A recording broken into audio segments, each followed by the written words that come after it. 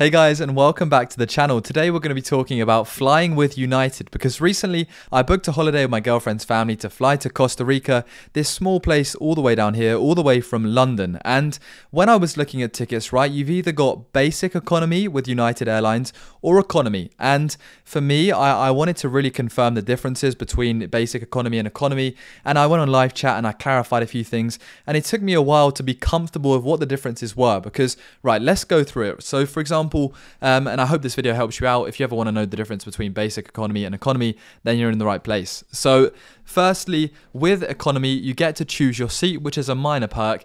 Economy tends to be, for a trip to Costa Rica, for example, about an extra £100, as we can see right here. So you get to choose your seat and sit where you like within the economy region, and you can choose to sit with your family, for example. Here's the other thing that you get, right? And this video will also help you tell if it's a good deal for you.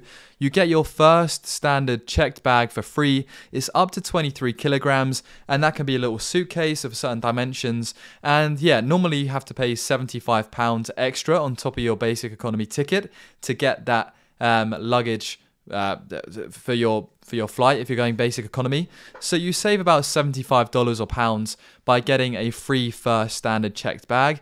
Obviously prices can change, and now for me, the thing and the reason why I actually prefer to fly economy over basic economy when I'm going on a very long haul flight, especially when, as you would have seen in my last video, there's no way to get a single for under £1,000 from Costa Rica home.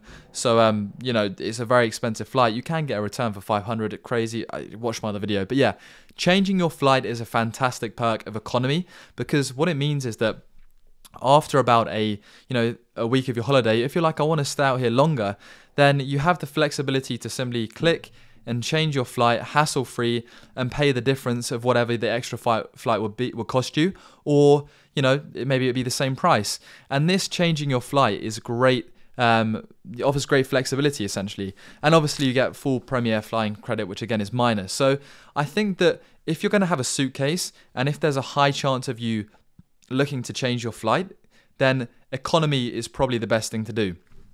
If you're an experienced traveler and you haven't got much luggage, there's not much opportunity cost of basically having to buy another ticket because you don't get to change your ticket with basic economy, then you'd be fine with basic economy.